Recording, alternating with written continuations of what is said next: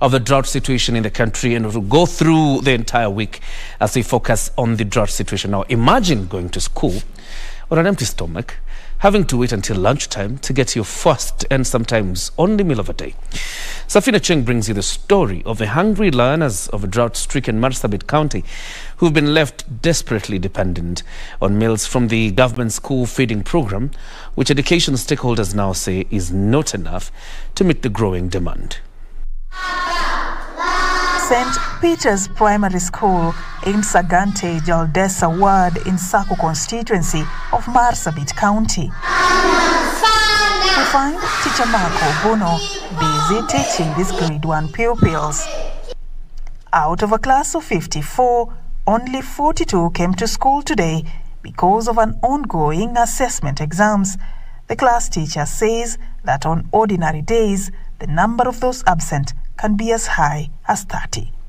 According to the school's head teacher, Solomon Kache, the current food and water crisis, compounded with the perennial problem of insecurity in the vast county, is thwarting their efforts to keep learners in school. Others have even not eaten. Maybe they are unable to listen to the teachers when they come to class. Others, they have not even washed their face, their legs, and you will find them drop from school because they fear to come to school when they have not taken bath for the last 2 weeks. Many people are running away from rural area for the town so that they will go and live there. As they move, their children also move. The same fate befalls the nearby St. Peter's Mixed Secondary School, which hosts many learners from vulnerable families who are only in school courtesy of the government's 100% transition program. Absenteeism is so much. When you send a student back because she or he is absent for 1 or 2 days, you send them back to call the parents so that you make a follow-up to know what has really happened to the child, that the child did not report to school.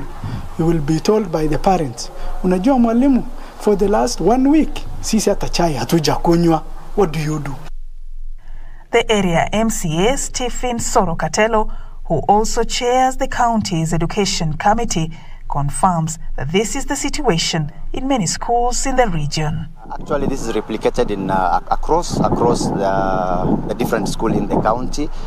This has caused, learners coming to school late.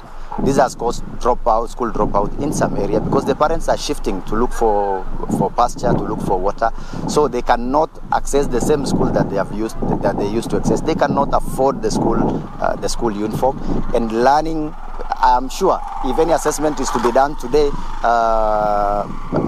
the success rate, grasping of concept rate is very difficult.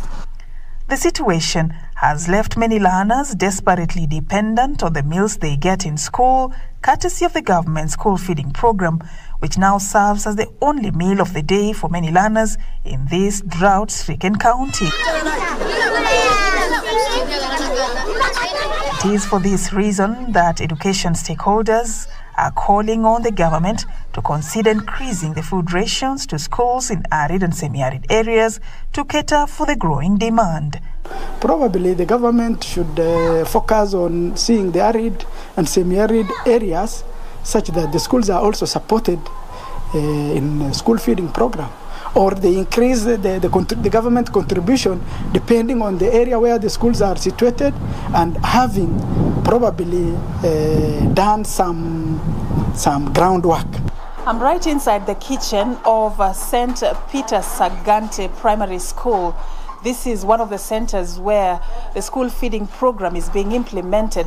Many learners in this region depend on meals which is offered in places such as this to keep going. For some, this may be the only meal they get in a single day. And as the food crisis in this region continues to worsen, they can only hope for a better tomorrow, for their dreams to aspire in life to come true. Reporting for Channel 1 News from Marsabit County, I am Serfine Achieng.